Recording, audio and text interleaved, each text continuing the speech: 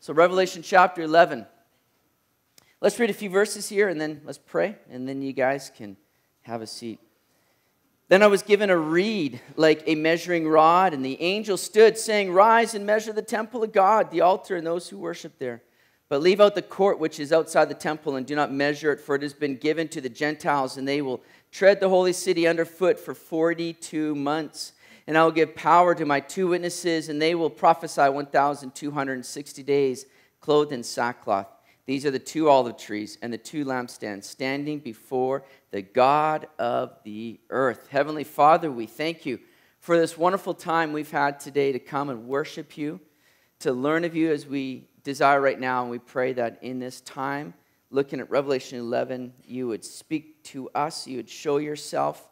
Lord, your word would just become clear, and it would be applied to our hearts and our lives, Lord, and what we're facing and going through here today. And so bless us now by your Spirit, we pray in your name, Jesus. Amen. You guys can have a seat. All right. Revelation 11.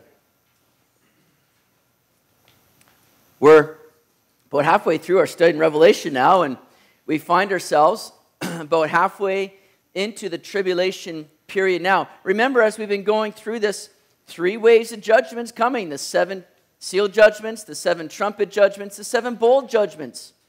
The 7th seal judgment opens up the 7 trumpet judgments. The 7th trumpet judgment opens up the 7 bowl judgments. And in between each of those 3 waves of judgments, there's a bit of an interval, a bit of an intermission, if you like, where God's kind of filling in more details, more of the scenario as to what is going on. Well, in chapter 11 here, we are still in that interval point between the 6th trumpet judgment, the 7th trumpet judgment. The 7th trumpet judgment hasn't gone yet, but when it does, it's going to usher in the 7 bowl judgments. So we're looking at a bit of a situation as to what's really been going on so far, looking back at some of the things that we've already talked about and filling in more detail now. That's what we're seeing in Revelation 11, and John is given some very interesting stuff to do right off the bat here. Notice it says that he was given a reed like a measuring rod, and the angel stood saying, perhaps the angel that he saw come down from heaven in chapter 10, standing upon the sea and the land. Remember that? And he had that book in his hand that John was to take, right? And so perhaps this angel now tells him to measure the temple of God, the altar, and those who worship there. Wow, that's pretty interesting. Now, in this day, they would take a reed, like a rod that grew very straight and tall like bamboo. They would cut it to different measurements, and this would become like their measuring rod in a sense. So John's told to take one of these things now and go to the temple and measure it out.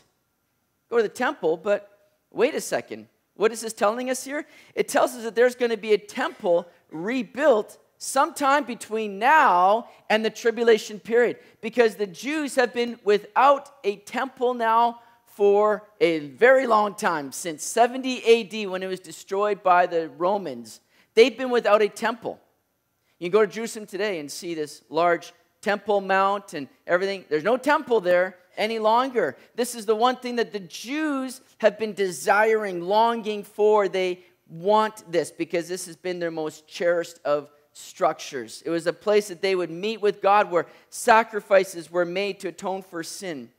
Now, of course, we know as believers today that all we need is Jesus, that he is that atoning sacrifice for us, that by faith in him and his work, we can and are saved. You see, we only need Jesus. He's the one that's forgiven us of our sins and brings us to the Father. But the Jews to this day are longing for that temple. One third of the Torah's 613 commandments all revolve around them coming and offering sacrifice and ritual to the temple. So for them to be able to fulfill even their commandments, or a third of them, they realize that we need a temple.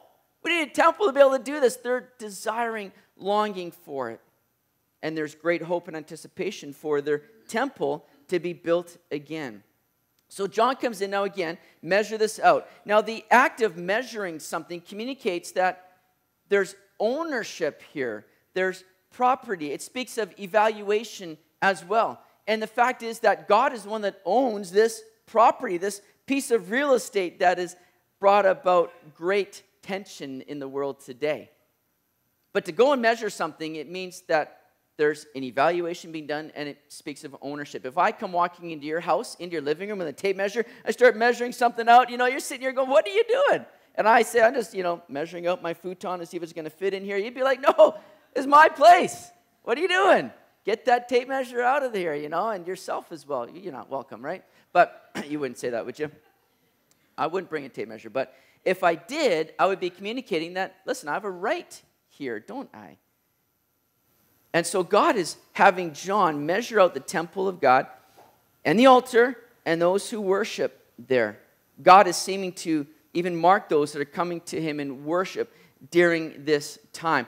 Now, we also read in Ezekiel chapter 40 to 43 that Ezekiel also was called to go and measure out a temple. But that temple is seen as the millennial temple. The temple in Revelation 11 would seem to precede that temple that Ezekiel's talking about here.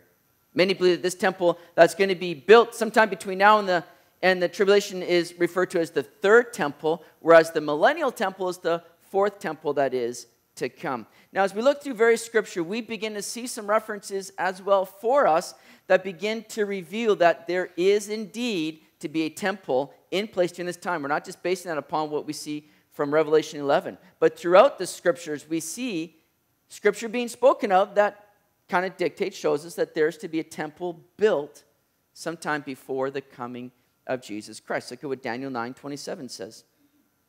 He was told to speak, or this chapter here, this verse speaks of the prince of the people who will establish a covenant with the people for 7 years. And in the middle of the 7 years, he will, as it says, bring an end to sacrifice and offering, and on the wing of abomination shall be one who makes desolate.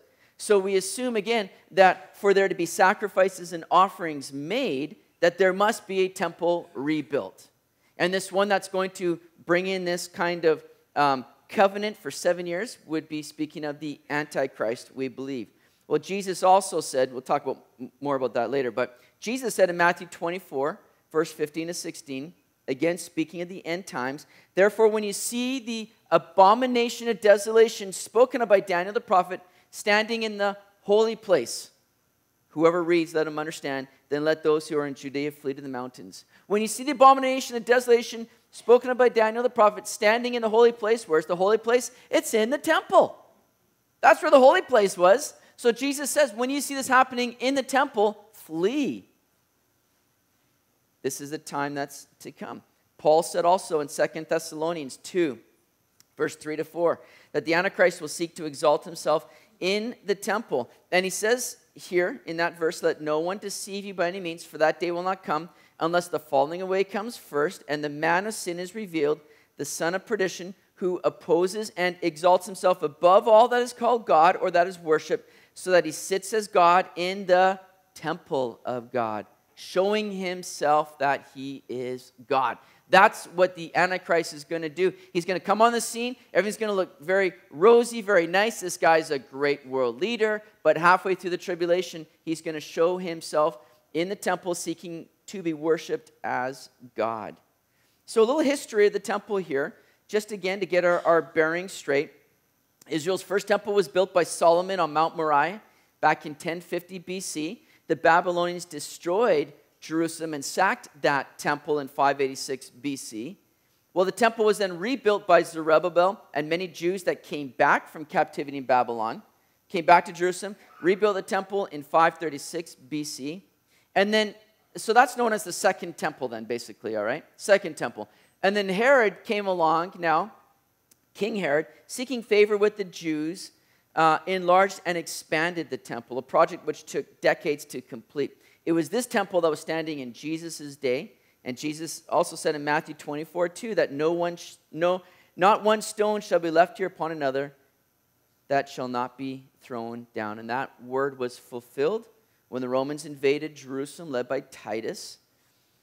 And once again, the temple was destroyed. That happened in 70 AD. So some people refer to as the temple that King Herod kind of, revamped and added on to.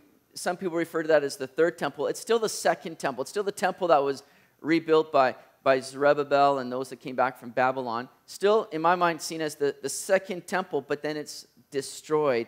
And again, to this day, they do not have a temple. But John, now in Revelation 11, very excitingly, is told to measure out the temple. Not measure out the temple to build it. He's measuring a temple that's already there. So by Revelation 11, the temple has been built. It's there. It's been in operation, I believe, through the tribulation period, as sacrifices and offerings have been offered, as we see in Daniel chapter 9. But John is told here now to leave out the court, which is outside the temple, and do not measure it, for it's been given to the Gentiles. Now, this is interesting.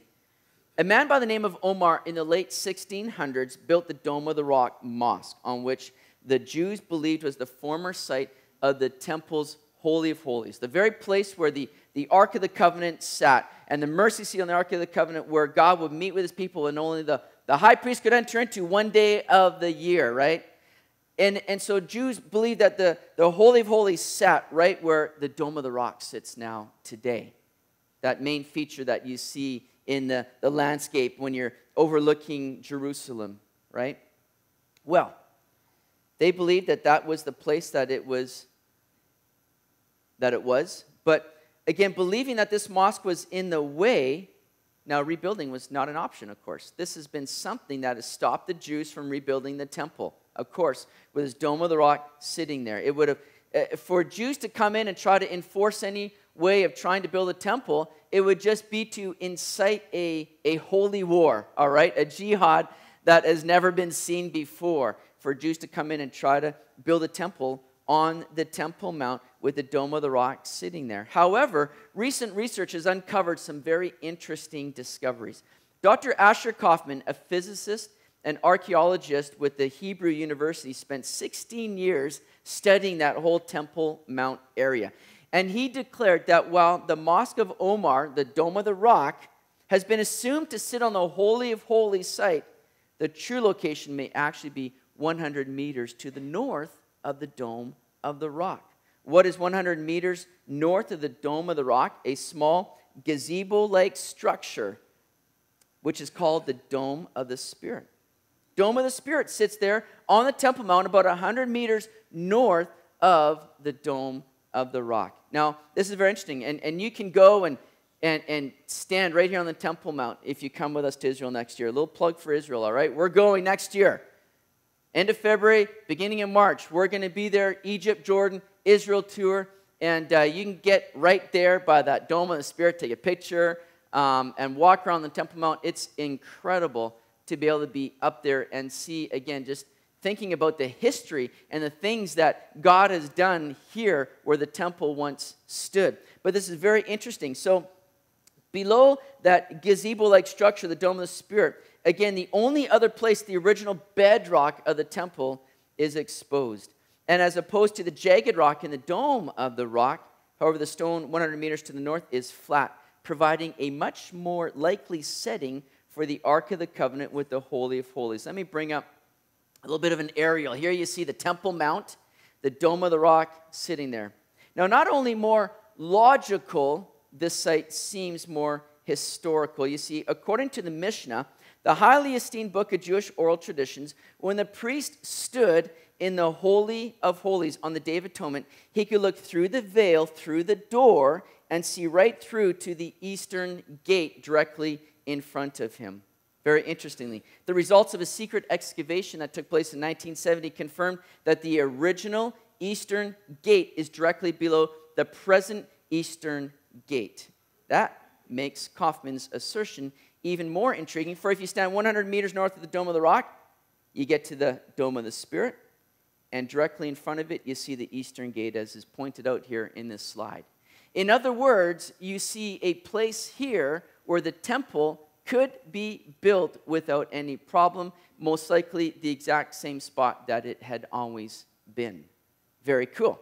And it's interesting that the very name of the gazebo-like structure, Dome of the Spirit, or as it's also called, Dome of the Tablets, somebody that named that dome seemed to think that there was some very intriguing history here. Dome of the Spirit, Dome of the Tablets. The Ark of the Covenant sat in the Holy of Holies, where what was in the Ark of the Covenant? The 10 Commandments, the tablets that God gave to Moses, sat in the Ark of the Covenant. This was the place where God said, I will meet with you. The Spirit of God dwelt there in the Holy of Holies. Dome of the Spirit, dome of the tablets. Very interesting stuff to see what is going on here. And so somebody seemed to think that this was indeed the place where the Holy of Holies sat, where the tablet of Moses sat in the ark, and the place where the Spirit of God hovered, marked by this dome of the Spirit that for most people, they'll walk up there and be like, what is this thing all about? I don't know. I'll just get a picture by it. It looks kind of cool. Most people won't know. Why is this here? Somebody's put the structure there, understanding the significance of it. So, guys, let's get back here. So if the temple were to be rebuilt today, in this spot, the Dome of the Rock then would actually be sitting in the outer courtyard of the temple. And now we see clearly why John is told here in Revelation 11, verse 2, to leave out the court which is outside the temple, and do not measure it, for it has been given to the Gentiles. We see very clearly why John was told to leave out that court, because it belongs to the Gentiles. Don't measure it, for it is not of the Lord. This has been given over. See, in other words, the Dome of the Rock does not have to go for the temple to be rebuilt. The Dome of the Rock can stay right where it is and yet still have a temple. Now, we see picture of the temple, and you get to see the big courtyard all around it, right? But the temple itself was not that huge, all right? There's different words that are used for the whole structure of the temple with the different courtyards and different things like that, and then just the temple that contained the holy place where the priest went in, the table of showbread, and the lampstands, the altar of incense, and then the veil that moved into the Holy of Holies. The temple that's been referred to is just referring to that structure, a smaller structure that can easily fit up there. You don't have to worry about the court, because God says, leave out the court. Leave out the courtyard. It's been given over to the Gentiles. The Dome of the Rock sitting right where that would be, you see. So even today, guys, there's great anticipation by many Jews and Bible-believing Christians that the temple is going to be rebuilt soon. Preparations are going on today to make sure that when the green light is given for a temple to be rebuilt, things are already in place just to move in there. You can go to Jerusalem today and visit the Temple Institute, an organization that has already begun to create the different implements, the furnishings of the temple here. And they're there on display for people to go in and see. You can go and see the table of showbread that's going to be used in the temple. You can be right there. I've been there. Many of you guys have been there. It's exciting and fascinating. See the priestly garments that have been made already, woven the exact same way that they're told to in the Old Testament. The altar of incense, the lampstand or menorah are already there in place. Many pieces of the furnishings are already in place. Priests are being trained up right now. They're finding families from the line of Kohen, the Levitical line, I believe it is.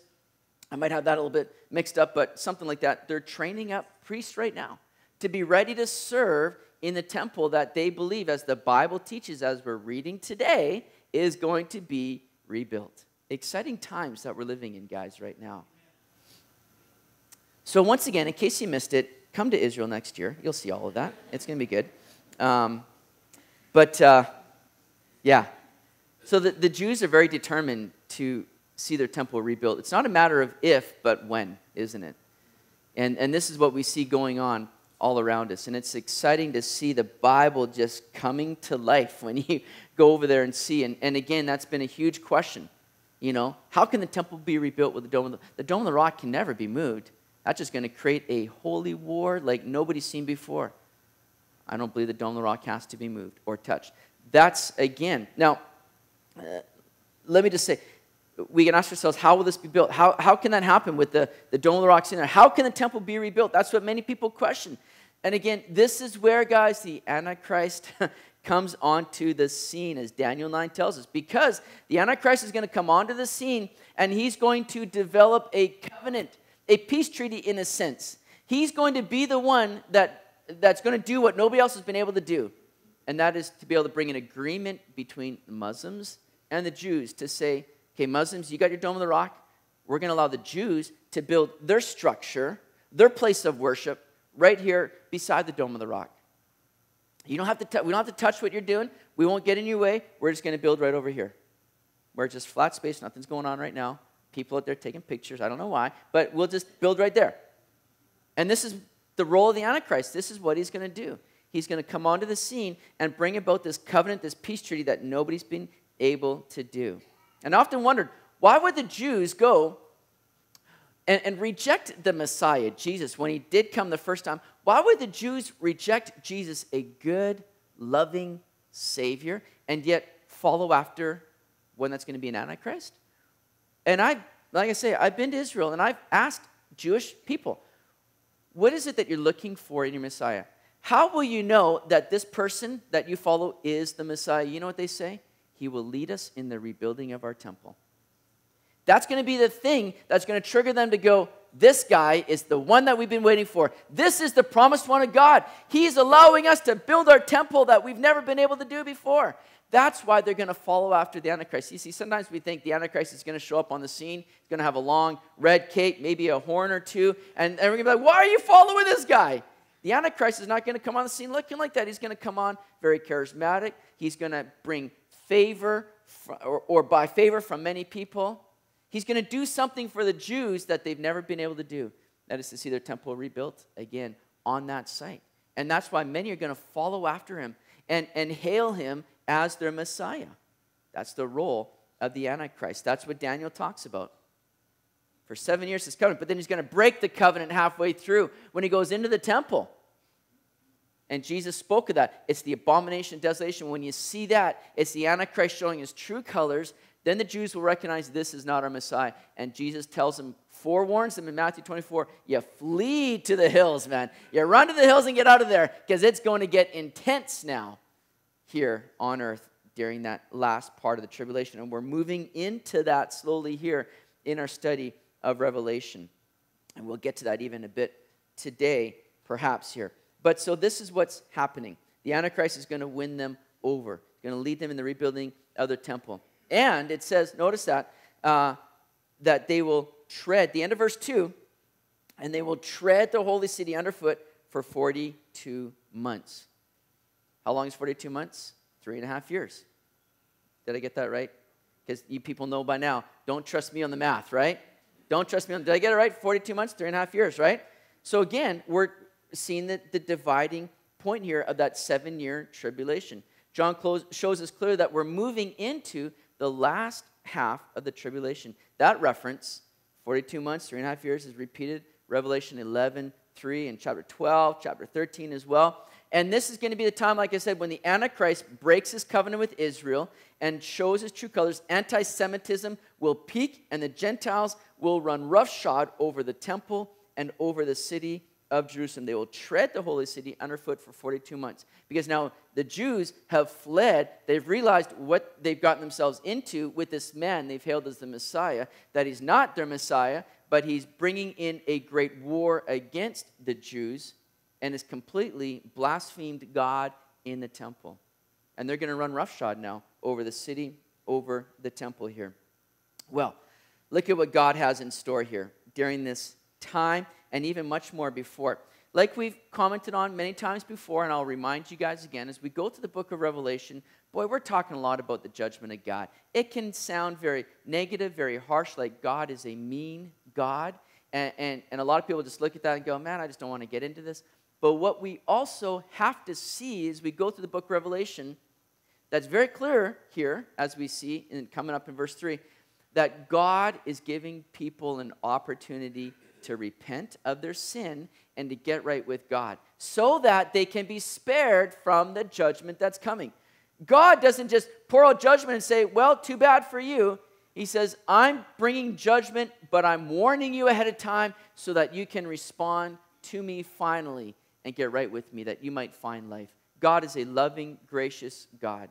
In wrath, he remembers mercy, as Habakkuk tells us.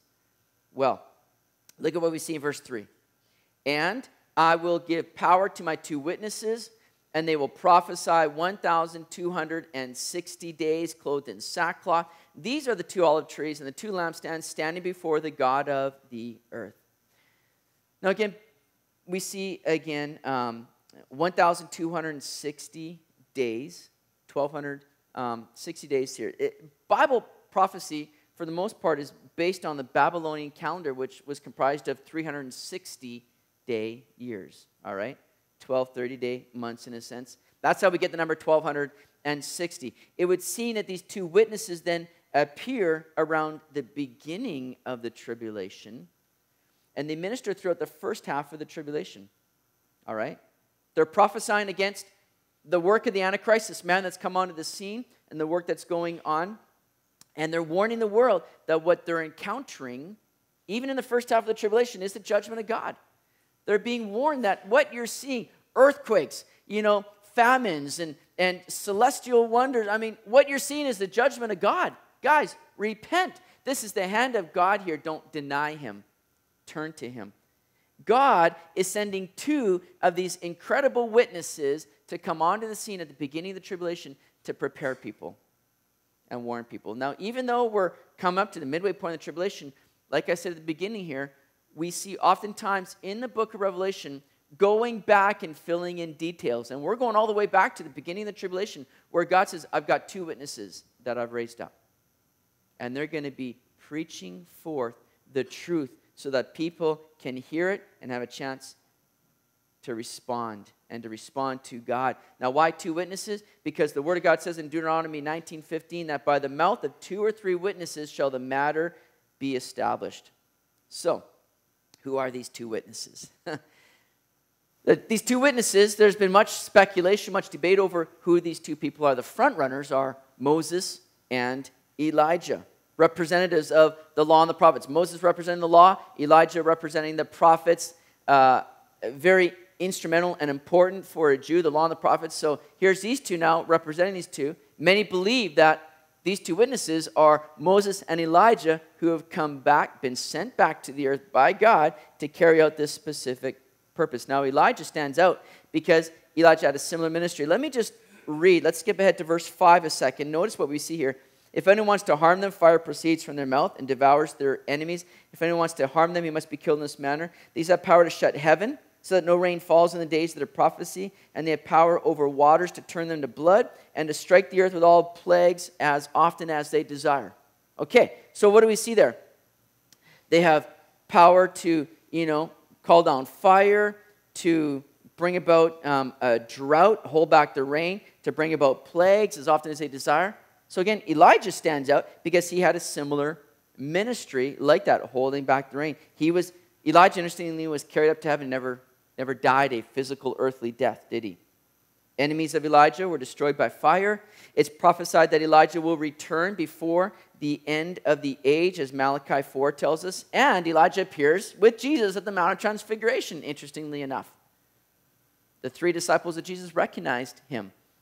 Moses also stands out because his ministry was also similar.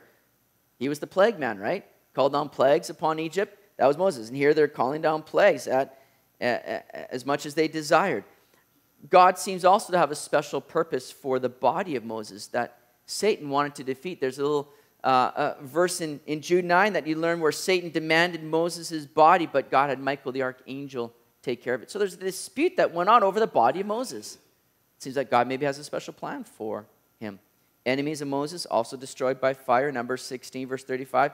And Moses, along with Jesus and Elijah, appeared with them at the Mount of Transfiguration. So Jesus had Moses and Elijah with them there on this important scene there, the Mount of Transfiguration, very interestingly. So these two are the ones that stand out. They're kind of the front runners as to who these two witnesses might be. Yet many names have been suggested. Enoch is also suggested because Enoch also walked with God and was taken up. He never died a physical earthly death, just like Elijah.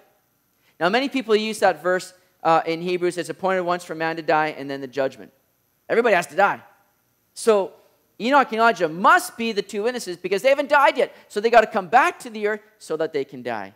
But guess what? There's going to be thousands, millions perhaps, that will never face death because of the rapture. We don't go up in the rapture to have to come back to the earth where God says, sorry guys, you didn't die. It's a formality. I just got to do it, right? I put in the word and now I got... No, it's not a requirement in a sense, just a typical natural law in a sense, right? So it doesn't mean that Enoch has to be it, but he's somebody that is thought of that could be coming back with Elijah. Now, something it might be John the Baptist or Zerubbabel and Joshua, the high priests, that were the two leaders in the building of the second temple, as we'll get into that in a little bit here. Some believe it might be John even, the writer of the Revelation. All, again, are very much speculation. We don't really know. Hey, listen, it could be just two random guys that are present and alive during the time of the tribulation that we don't know about. They don't have to be any biblical character. It could be one of you guys. But that would mean that you've missed the rapture, and that wouldn't be good. I hope it's not one of you guys. But maybe the Lord's holding you back for such a purpose as that. I don't know. But it could just be two random guys, because we know that, again, he's going to have 144,000 Jews sealed, as we saw in Revelation 7, also set aside for a specific role of evangelizing during the tribulation. Some wonder maybe these two witnesses might be kind of the leaders or the representatives of these 144,000, because they're coming on the scene at the same time. In other words, God's building up quite a group of people here that are going to be faithful in sharing the good news and the gospel, even during that time of his wrath and judgment being poured out. But these two witnesses, as we see, have some distinguishable marks of them and qualities to them, because we're going to see them doing some pretty incredible things. So who they are, we don't know. Many side with Elijah and Moses, and you'd be in good company if you did, but we can't say for sure. We're going to have to wait and see how it all unfolds. Isn't that going to be a fun time to sit and watch all that happening, right? I think we'll just be focused on worshiping Jesus at the throne. We're like, thank you for sparing me from all that. I'm just going to keep my eyes on you. But maybe we'll have a front row seat to all this and see it unfold. But notice there, again, we see in verse 4 that these are the two olive trees and the two lampstands standing before the God of the earth. And that refers us to Zechariah chapter 4. In fact, why don't you turn over to Zechariah 4? Zechariah chapter 4, because this is an interesting situation here again. And we'll read some verses here.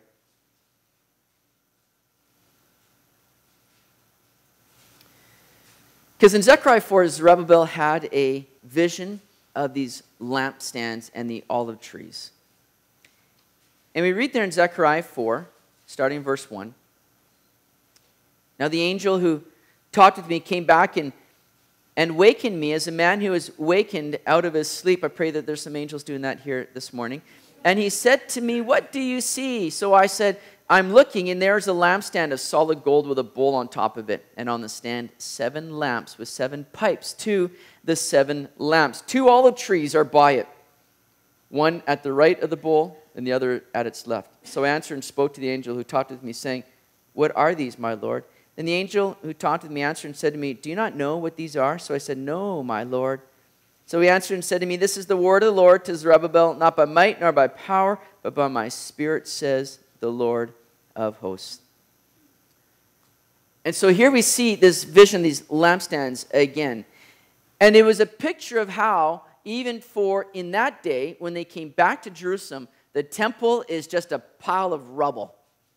And Zerubbabel is called to go and lead the people in the rebuilding of the temple. They're looking at this going, how are we going to do this? There's no way. This is just a pile of junk. We cannot do this. But the Lord raised up his people. He had Zerubbabel. He had Joshua, the high priest. These were the 2 olive trees, I believe, that were tapped into that supply, that continual supply of that oil that was being poured into them. It was to be a picture of that continual supply of the Spirit's power that was to enable them in the rebuilding of the temple, you see. That's why we read Zechariah 4:6, great verse. "Not by might nor by power, but by my Spirit, says the Lord." Goes on to say, it's my life verse in Zechariah. "Do not despise the day of small things." My life verse right there. But they're looking at this going, how are we going to do this? This is never going to compare to the temple we once had. Lord says, don't despise these days. It's not by your might, it's by me and by my Spirit empowering you, you see. And so too with these witnesses, it is a picture now for these next 2 that come onto the scene, that they will have the ministry of the Holy Spirit empowering them to carry out the work of the Lord. Hey guys, it's the exact same way that we carry out the work of the Lord, isn't it? We see what men and women have done in the Bible in the past, and we look at that and go, oh, wouldn't it be great to be living in those days? Yeah, I think we're living in greater days. Because the Holy Spirit was poured out for specific purposes, specific tasks on people for a temporary time. But we have the ministry and the filling of the Holy Spirit on a regular basis to not just fill us, but to overflow us, to enable us to carry out the work that the Lord has. That's what Jesus told his disciples in Acts 1, verse 8, right?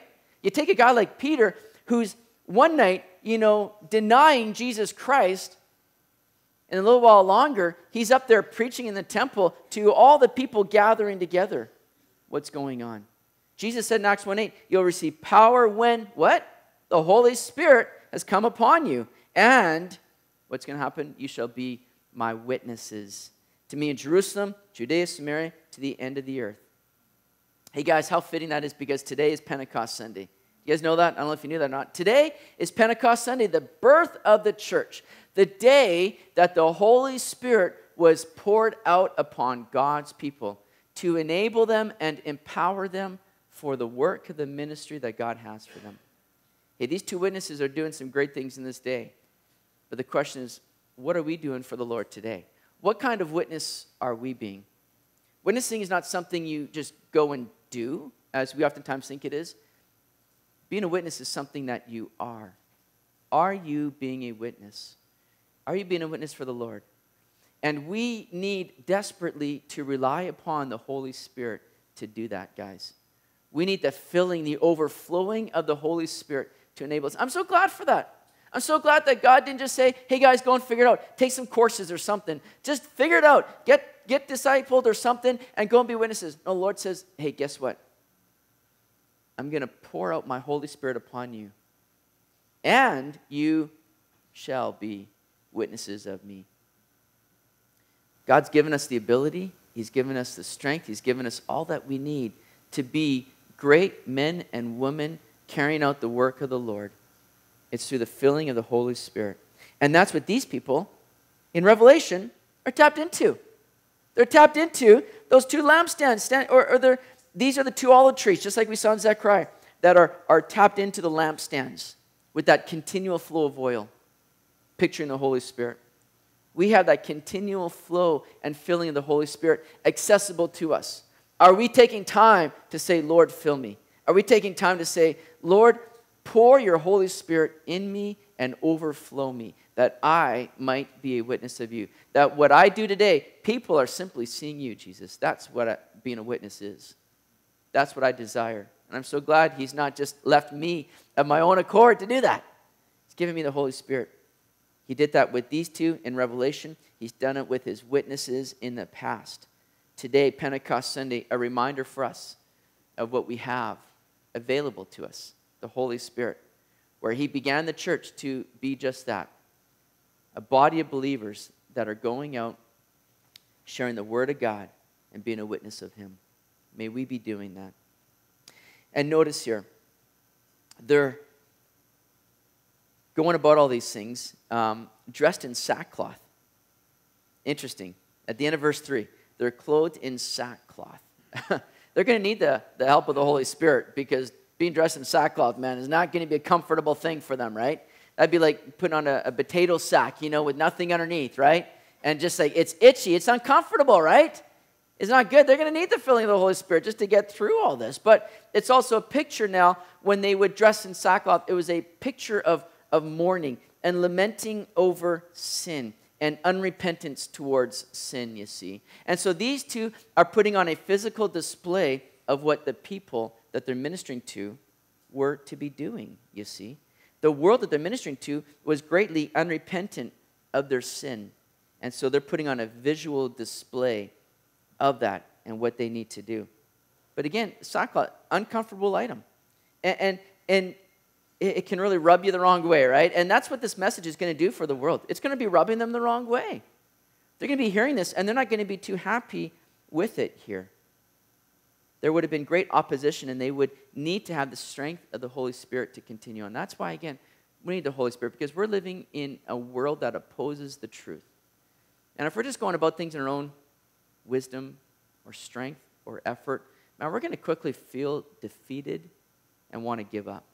But we need the hope and the help of the Holy Spirit. We need the strengthening of the Holy Spirit to enable us to continue on to say, I'm not going to give up, man. The world opposes, but that's fine. They're not rejecting me, but they're rejecting who Jesus is and what he's done for them.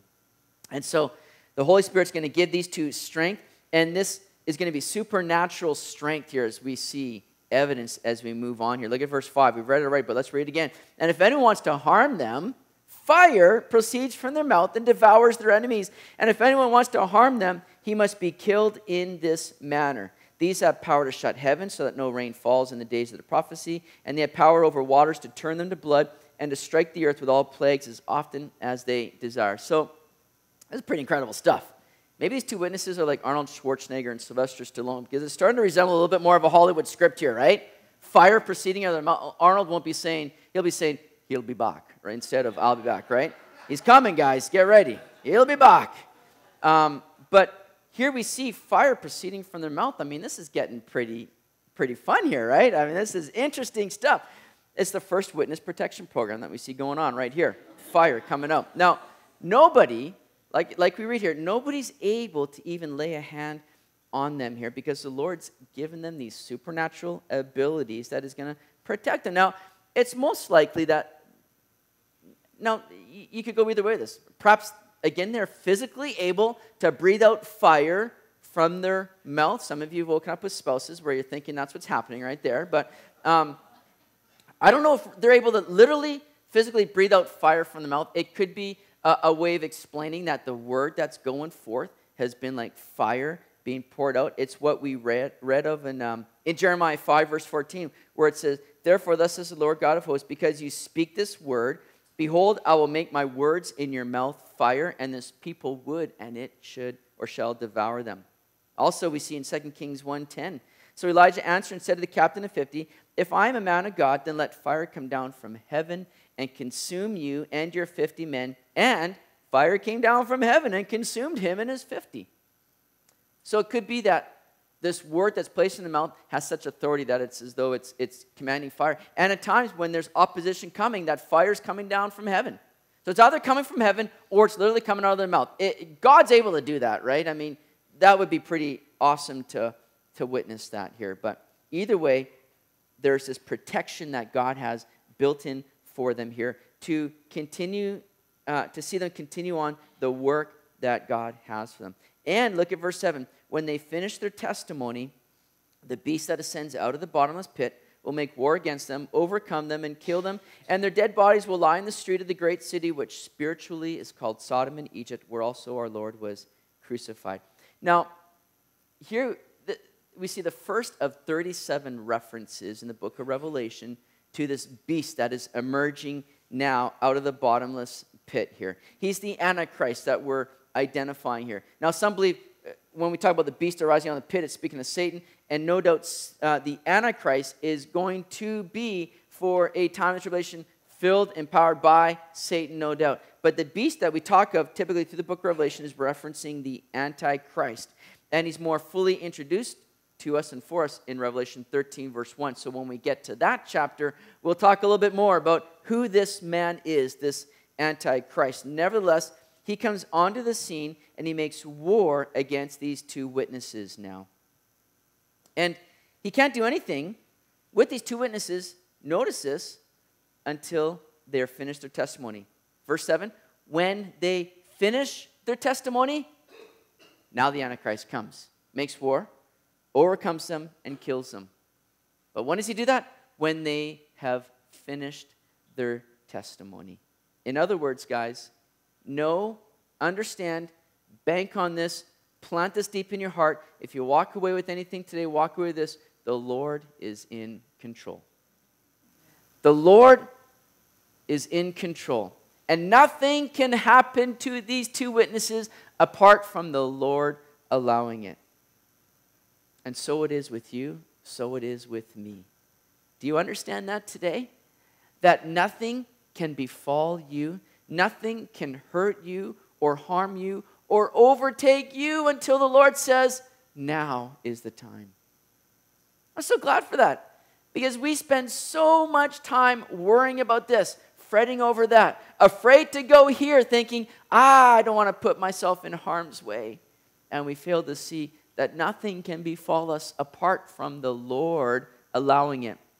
Now, of course, there's common sense. Don't do anything stupid. Don't jump out of an airplane without a parachute thinking, oh, I'm in the Lord's hands. The Lord's going to sit there and go, you are an idiot. What are you doing? Now, if he wants to spare you, he can spare you. But common sense is also involved here. But nobody can do anything against you apart from what the Lord allows, you see. The Lord has a purpose for you that will be completed. The Lord has a purpose for you that will be completed. Nothing will get in the way of that until you finish the work. Philippians 1:6, being confident of this very thing, that he who has begun a good work in you will complete it until the day of Jesus Christ. I love that. Being confident of that, guys. Are you confident of that? Are you confident that he who has begun a good work in you, and you're sitting here thinking, oh, I don't know of any work the Lord started in me. He died for you and saved you, guys. He's called you into his family. He has begun a good work in you. And guess what?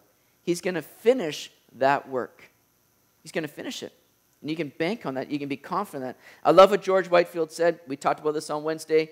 He said, we are immortal until our work on earth is done. That's powerful. Hey, guys, you're living as immortal people until your work on earth is done. Until the Lord says, all right, my work is done in you. Let's go, Bobby. Come on home. Where we get to hear those words. Well done, my good and faithful servant. The Lord is in control, guys. And man, I think about the hours, the days, or the years that we waste fearing and fretting and freaking out over every little thing, thinking that we're the ones that has to protect our lives. We're the ones that has to sustain everything. We're the ones that needs to make everything happen. It's the Lord, guys. He's in control. He's sustaining you. He's holding on to you. He's protecting you. And he's going to finish that work that he began in you. You're living as immortals until the Lord says, it's time now. So, when the Lord allows it, these two witnesses are going to be killed. Their bodies will be left exposed in the streets. And again, it shows the disdain that people had towards these two witnesses, because to not give anybody a proper burial was a very shameful, awful thing. People typically wouldn't do that. But they allowed their bodies to remain in the streets for this period of time. And Jerusalem here is referred to as that great city. It's likened to Sodom and Egypt, which speaks of immorality and worldliness. And so these witnesses are killed. But again, God's not done. We're going to wrap it up next time. We're going to end right there. But we're going to pick it up in verse 9. And we're going to see that the Lord has something even greater in store now for these two witnesses that's going to just rock the crowds that are forming and seeing all this happening here. Again, the Lord, you can never count out the Lord. You can never give up on the Lord. I wonder how many people would be looking at this going, oh, the two witnesses, they're dead. That's it. All hope is lost. Ever feel like that sometimes? Oh, this thing that I was counting on, it's gone, it's lost. All hope is lost. Oh, God, where are you? Man, God's going to show himself in an incredible way here. Don't read ahead, guys. Don't ruin the story, okay? Don't read ahead. I know you're all going, what's going to happen? We'll cover that we have to wait a couple weeks now. Ben Corson is going to teach next Sunday. And then the next Sunday, we'll get into the rest of Revelation 11 and wrap it up. They're picking up in verse 9. But we'll see what God's got in store. And again, we serve a great God, guys. We serve an awesome God who loves you, who has done the work through his son Jesus to spare you of his judgment. Because we all deserve judgment, don't we? Because we're guilty before God. Why are we guilty? Because we are sinners. Wait a second. I haven't sinned, Brent. You don't know me. How dare you say that? Listen, the Bible says that all have fallen short. Because when you look at the law of God, Don't tell a lie. Don't look at another person with lust in your eyes as adultery, in your heart. When you begin to examine the law, we quickly see I'm guilty. And the Bible says if you're broken one part of it, it's as though you've broken it all. You can't pick and choose and say, I'm not that bad. I've only done just a little bit. I'm not that bad. If you've done a little bit, it means what? You're guilty before God. You're guilty because you broke his law. That's made you a sinner. We all deserve his judgment.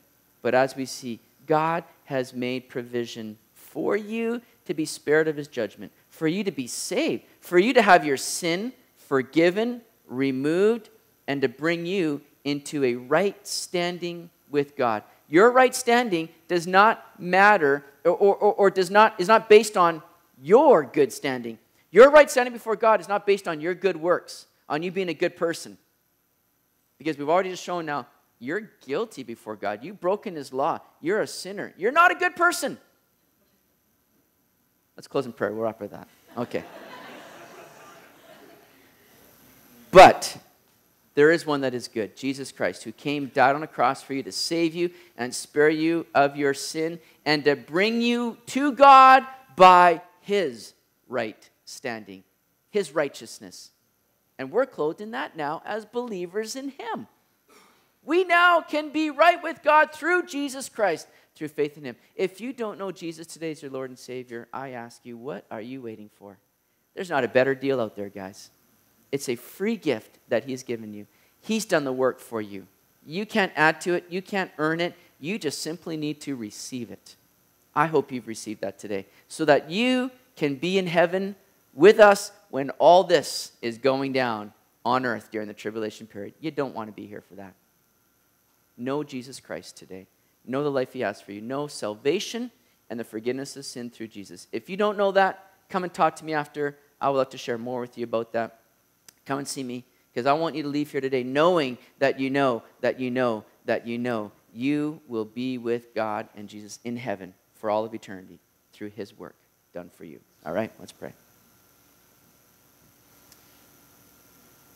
Heavenly Father, we just come before you here, thanking you for the work you've done for us, thanking you for sparing us from our sin, from the judgment that is to come. You have done the work, Lord, and all you've asked us to do is simply acknowledge our sin and put our faith in you. What a blessing. What a wonderful gift that is. And we thank you for the life we have in you, the life that spares us from all these things that are coming. Thank you that you've been faithful, God, to get your word out, to share the gospel, even in the midst of judgment, to provide opportunity to be saved, as we see here today. Thank you that you've empowered us as well, Lord, to not just come to you, but to live these lives for you and to be witness of you. And here on this Pentecost Sunday, we recognize the blessing, the gift we have in your Holy Spirit, and we do pray that you would fill us today with your Holy Spirit. We need that, Lord.